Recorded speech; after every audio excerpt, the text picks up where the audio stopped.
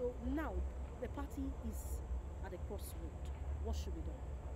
Well, thank you. I'm happy that in your introduction you did acknowledge that I'm a journalist who is also privileged to be playing in the operating in the political arena. And that means I have the liberty to be able to speak from these two perspectives. First, as a journalist, let me say that I'm very much disappointed in the media. And why do I say so? By my basic knowledge as a mass communicator and as somebody who is trained in the business of bringing news to members of the public, I was taught that one of the very functions of the mass media is the issue of molding public opinion, or in other words, trying as much as possible to set the agenda. But what I've seen in the last couple of months, and possibly even more than a year, is that the media in our country have been so concerned about the propagation of the agenda set by the political class. And what is that agenda? The discussion that circles around zoning. And I ask myself, when an individual is sick and he proceeds to a hospital, and the moment he gets there, having obtained the hospital card and possibly gone through the vital checks, and then he approaches a doctor, I have not seen an individual who asks the doctor, please, I want to know your tribe, the religion you profess, before submitting himself to the treatment or the prescription of that doctor. The individual first believes that this doctor has been trained in the business of treatment of ailments, and as such, psychologically, he's healed first, that he's before a medical doctor. Secondly, a good number of Nigerians fly in the air, which is about the highest risk that anybody can take. If you have a bad leader, somehow along the line, you can decide to even go on asylum to another country. But when you are in the air, being flown by a pilot, no matter the turbulence, you cannot ask the pilot, please stop, let me jump out. So in which case, at that moment, you are left at the mercy of God's protection and whatever that pilot can do with that particular instrument, the aeroplane. Yet, when we board the plane, we don't ask, where is this pilot from? We board the plane believing that the pilot has been trained and certified to be able to fly that particular instrument, and in which case he can take us from point A to point B. And we jump into the flight, sit down comfortably, sometimes even have some refreshments, gist, laugh at each other, and even some persons get busy conducting one business or the other while in the air.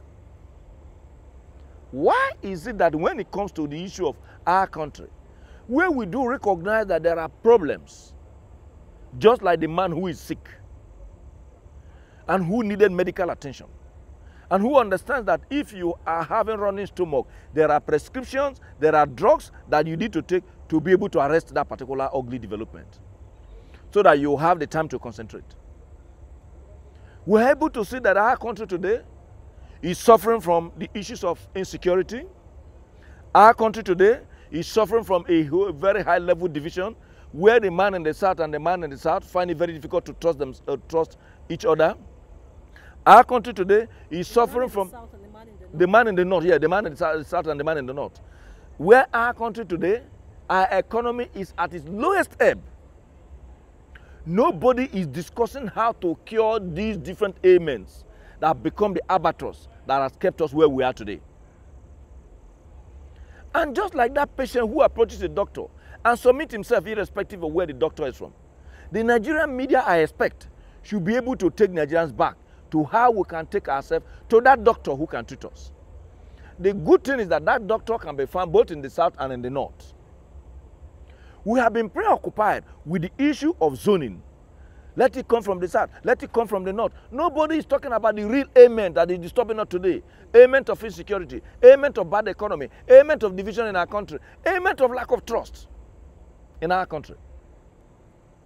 Yet, we are so comfortable on a daily basis. Leaders who may find it difficult to emerge in their small corner are very busy shouting, zoning, zoning, zoning.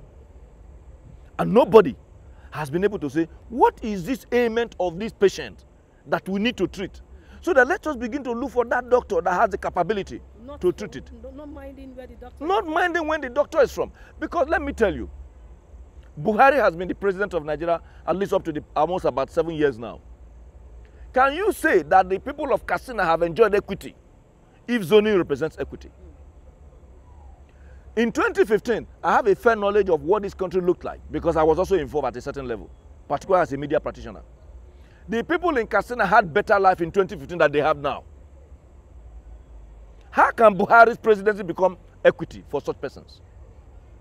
And who told you that there are no zombies also in the south?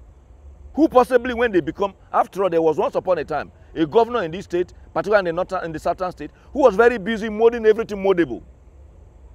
To the extent that even in the southeast, when you wake up in the morning, instead of individual says they say Abwalagi, which means have they molded you? It meant that at that moment, that person didn't know the needs of the people of his state. I am not going to be in a position to begin to say, don't come to the south or don't remain in the north. I want a president who will be a president of Nigeria, not a zonal president or a regional president. You know what zoning has done to us? It makes us to begin to look at, well, let it be my brother, let it be my brother. And yet your brother comes and life becomes worse. In 2015, majority of the people in the north felt that this was the time for the north to produce a president. Even when they knew ab initio that Jonathan Goodluck, the president of Nigeria at that time, and the candidate of the PDP, was by every stretch of imagination better than the candidate of the APC. The issue was, no, the South has had it for a long time. Let's go to the North. Have we gone to the North for 7 years? Life has become worse for average Nigerian because we stayed with zoning. Are you talking about zoning generally in Nigeria, or you're looking at the political party? I am talking about whether in Nigeria or political party. Anytime you talk about this zoning, people just make it look as if that represents equity. Zoning does not represent equity. Because if you give a president to my brother, and I'm feeling very fine because my brother is in charge, and my neighbor is not feeling very fine, how can that be equity? That is my own selfishness. And in some instances, that my brother can even be president, yet I'm not even able to see Gary to soak, let alone eat wonderful eba. I just told you earlier that Buhari's presidency has not in any way improved the quality of life of the people in Katsina.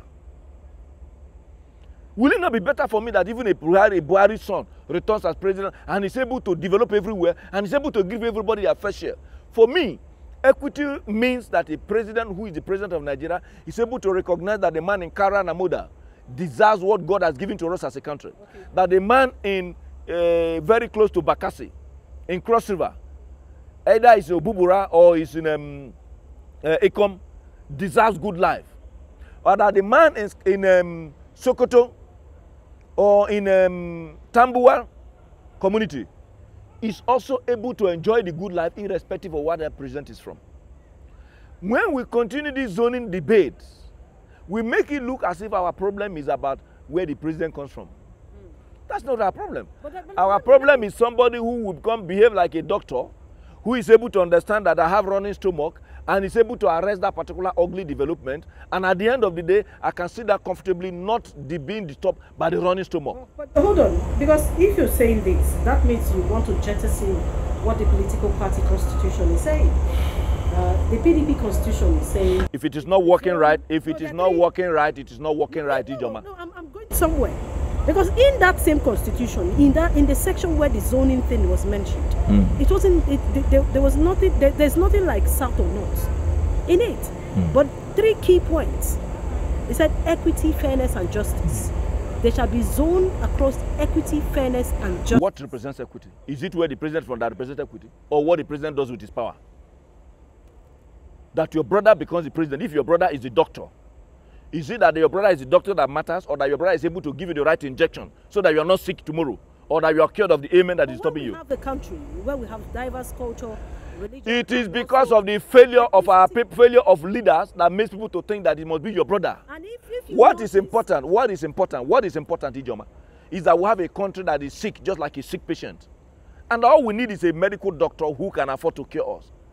In 1999, except you have forgotten, Obasanjo ran the election along the side of the likes of Lirimi from the north, Obasanjo from the south, Jim Ekweme from the east. was the door not thrown open to everybody? You may want to say that is the beginning. In 2003, when Obasanjo was already a president, Atiku almost wanted to run until certain forces prevailed on him not to challenge his boss. But you recall the issue of Gemade, Rimi, Obasanjo, yes. Obasanjo, Yes. Obasanjo by Tommy Kimi. Tommy Kimi, yes. Was Rimi from the south? Was he not of the same PDP? If we proceed to 2007, Odili of Rivers was almost in front of the whole thing until Obasanjo felt that there was the need to do some movement before Yar'Adua came up. Yar'Adua was not a sole candidate. There were a number of persons who also contested against him. In 2011, when Jonathan contested, Atiku Abubakar was also in that race. Yes. Was from the north. Was the door closed? In 2015, even when Jonathan was also in power, he also ran, and Atiku and others came up until they got angry and then they left and moved into the APC. In 2019, Atiku did not run alone. There were other persons that were also involved in that primary. Yes. Why are we making it look as if the door has ever been closed? It is true that people may just want to sound sentimental. I am from the south. But I want to first of all think as a Nigerian. My problem is not about a certain president who may just come and then decide to do what suits him and then leave our country continue to bleed. The issue at stake is that Nigerians, particularly the media that I'm angry, my colleagues in the media, should take us back to the need for us to have a doctor that can afford to cure the ailment that is troubling us today. And I have mentioned the ailments earlier. The issues of insecurity, which has ravaged our country. The issues of division, to the extent that the northern man doesn't want to even see the southern man. The issue of economy, which is very, very terrible today, to the extent that today that we are the poverty capital of the world. The last 7 years have been very, very traumatizing for the average Nigerian, who is not even involved in this debate of whether to go to south or go to the north.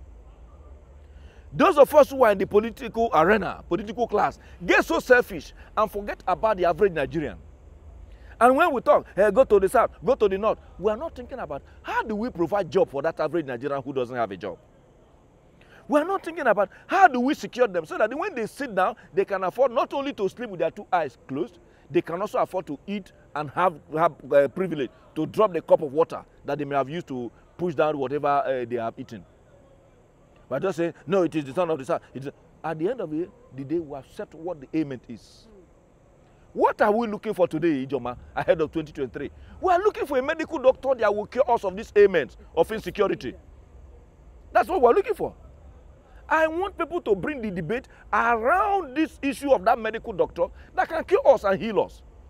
So that at the end of the day, I can afford to sit down anywhere I want to sit down, and just like we enjoy in Asaba, the capital of Delta, and most places in Delta, where there's a whole lot of security and a wonderful atmosphere on account of the contributions of Okowa to the administration of Delta. That's what I want to see in Nigeria. Happened even before, I think sometime last Ijeoma, that is not very true. No, even the people in the north, I'll give you an instance now. I'm talking about The people in the north are also giving you statistics of how many persons that have ruled from the south. I'm talking about the governors. It's not just about governor, we're talking about the political class. We're talking about the political class. There are individuals who have also come to begin to give you statistics, say how many years that the south was in charge and how many years the north. What has that statistics given to us? Are we looking at statistics of where you are from? Do you know what? Let me tell you the way I reason. I just believe that even if a father and son is the president and the vice president, let them go and govern well. It's not my business. If they govern well, that our people can get job. If they govern well, that our people can be secured. If they govern well, that we can trust one another. In America, nobody cares whether a president is from a state A or state B. Nobody cares. The only time they care sometimes, okay, maybe when you come in, this medicine can help us also get some vote. Not for the purpose of issue of we are doing balancing of south and north.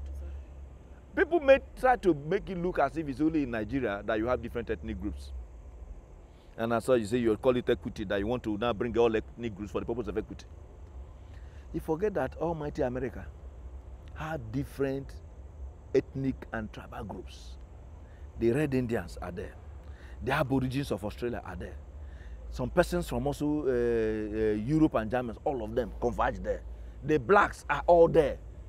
Even when you go to Canada, you will see the French. They are there. Okay, Mr. Oyeju.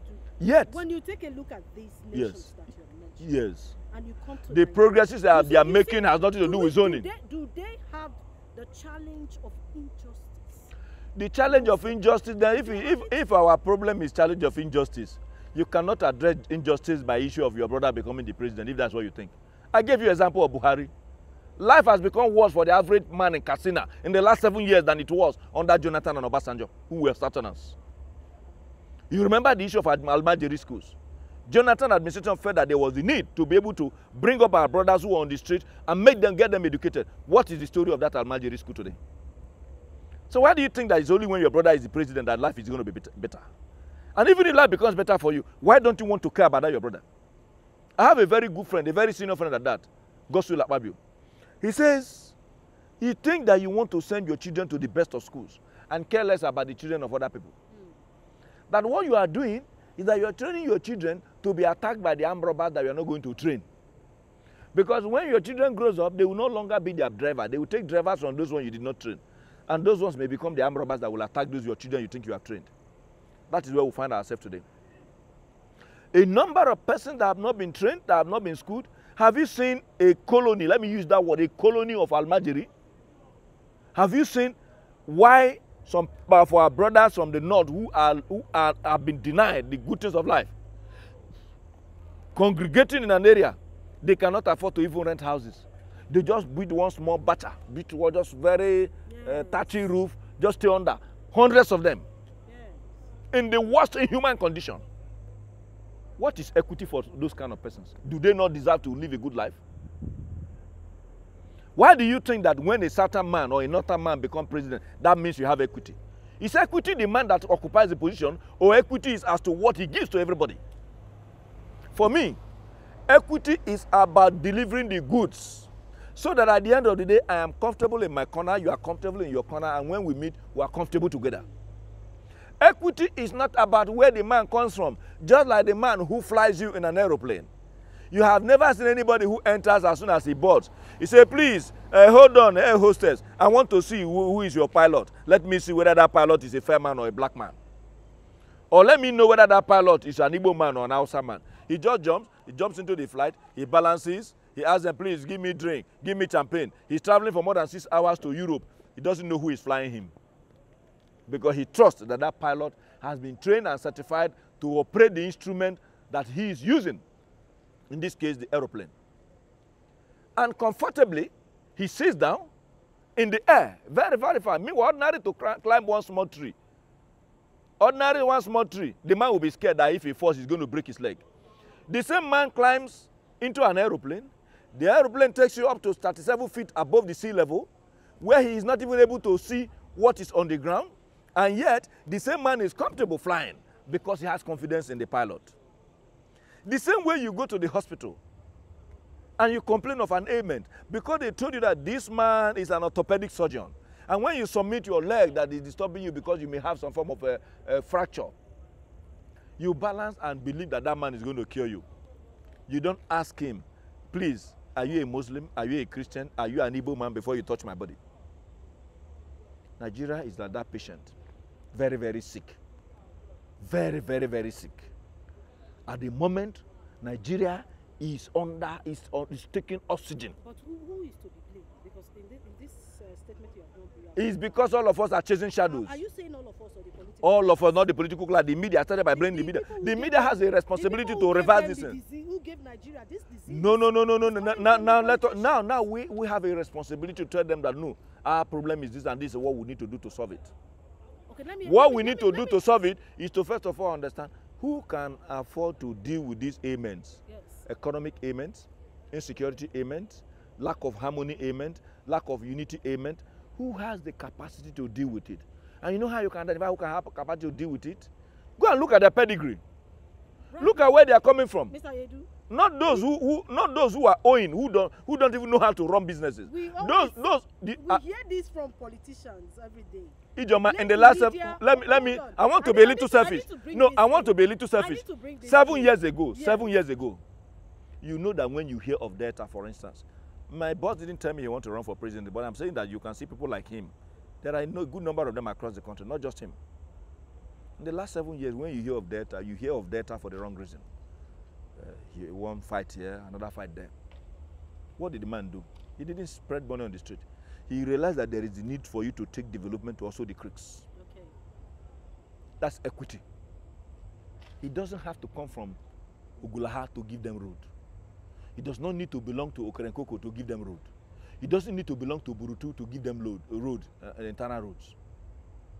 If he had come and said, no, I'm from Delta North, everything, let me, this is my turn, he will be having that same problem. Delta today would have been also very, very hot. Today is one of the most peaceful states in Nigeria. Maybe you have forgotten. That's my state. Yes, you also recall when PDP came in Anambra, the kind of crisis that he inherited. Though Ngige tried to do some other things before that time. Why am I mentioning some names? There are also a number of other persons like them across the country. Nigeria should look for such kind of persons. You know why I'm so that they can come and solve our problem. Yes, Mr. Edu, we need people, we need leaders that can reason Nigeria and take a look at what is happening in the That cannot be found in zoning. That cannot be found in the zoning debate. Hold on, this zoning debate is not our problem in this country, just like you said. But why are you allowing it to? Why is the media allowing it to occupy so much space? Let the media tell us our ailment and the doctor we need. That is where I am going to. Okay. When the media begin to bring out your ailment, the cause of that ailment, and the doctors that you need, yes, the political class or the politicians, you take them back. Will take the corner and start blaming the media. No. What do they use in blaming the media? They use the media to blame the media. I'm sure you are aware of the latest with covering the courts. Yes. You are aware of the latest. Yes. As it stands now, there is a lineup of court pronouncements. Yes. That you can cover certain proceedings, corruption cases, some of them, and some high-powered cases you can't cover. You have to rely on second, third. Now, what has the media done? What has the media done using the law? First of all, Section 22 of the Nigerian Constitution vests in the media the power to hold government accountable to the people. That is the point. How have you utilized that section? Now you're talking this way because you feel that the media is concentrating too much on zoning. Yes. And they should concentrate. You are allowing the politicians to keep us there. Having the politicians come out to tell us who do we need at this time. The caliber of men that have thrown their heart into the ring. Who are they? Are they people that are ready to take Nigeria away from this dungeon? That's what you want. One high-powered politician comes to what makes him high-powered? What makes him high-powered? We know them. Nothing. Is the media that makes him high-powered? Oh, exactly. But when you make them as the media, they want to bring you down, so you don't have. Do you know that next to God, in terms of taking people up and bringing them down, is the media? So you're saying the media is not wielding next their to power. God, in terms of, in the case of God, it's even spiritual. We cannot even. God may not even be interested in bringing you down. The media has the power to take you up, and at the same time, if you mess up, they will just dash you on the ground. You know. By the time they know that what you're doing is so long as what you are doing is that you are doing it in the interest of the country, not because you hate the man. And the political otherwise, that will also be selfish. Say you are wicked. You know whether they say it, first of all, what are you holding in your hand? Ijeoma, let me tell you, this country belongs to all of us. Yes. Whether you're a president, a governor, a minister, or anybody you be, even a commissioner, this country belongs to all of us, including that man who cannot feed. What God has given to us is so that if we manage it properly, we should be able to cater for a number of persons. Today, we are only potentially rich because we have not been able to take steps to harness those things that God has given to us, including human resources. You recall when our dear President Buhari was coming, some persons got so ridiculous and so sentimental, and they said, even if it's NEPA bid that his certificate, it doesn't matter. I'm sure today it matters to them. What I'm trying to say is that we should take away the sentiments. If my brother is not going to be that doctor that can cure all the disease, that is a quack, does not understand how to even diagnose the patient, you go the other way. I should be able to say, bros, this sickness pass you, may you enter one corner. And I say, look, that doctor there, see him. Na full man, but this doctor, they don't train him. He go give me medicine when go make me well. So that's what we should take out. My dear, that's what we need. Otherwise, do I just shock you? Let us assume our brothers in the north is true. Let us zone, and then they zone to the south, and then one zombie picks up the ticket and decide to zombie us for the next 8 years. And then the people did not say, ah, it's our turn. No. And then every good person in the South will still keep quiet because it's no longer their turn. And then he goes to another person. How much progress are we? Who are we copying? So we should there are, see, we can't reinvent the wheel. The democracy we are practicing, we are not the one that invented it. Even if we have our own traditional way of democratizing issues. In Canada, are they doing zoning the way we are doing it? In Great Britain, are they doing zoning the way we are doing it? In United States, are they doing zoning the way we are doing it? If these guys are not doing zoning and they are making progress and they look for the people who can, how do you go to India, according to my very good friend, Professor Lumumba, and import a tuk-tuk? It's a particular kind of vehicle there. And you come and you sit back and want it to perform like a Mercedes-Benz. It's not going to happen. If you want a vehicle to perform, go and get that kind of vehicle. Okay, so your advice now is that the media should change. What I'm saying, the media should ask people, let them come and tell us what's the problem of Nigeria, how do you want to solve it? Okay. If the man from the north comes, okay, welcome, sir. What do you think is the problem of Nigeria? Let us know whether he even understands it. Okay, now that we know that maybe you tend to understand it, now let us also see whether you know what it takes. Because one thing, you know, sometimes you can even see somebody's ailment, but you may not understand what to give the person. Because for instance now, you may see a madman. You know, it's easy to just, I know that man is mad. So which means you understand what's wrong with the man. So because by the time the man just stops more time, he just pick one leaf, he put it in his mouth, and then take one, urinate, and put it. You don't need anymore to tell he's mad.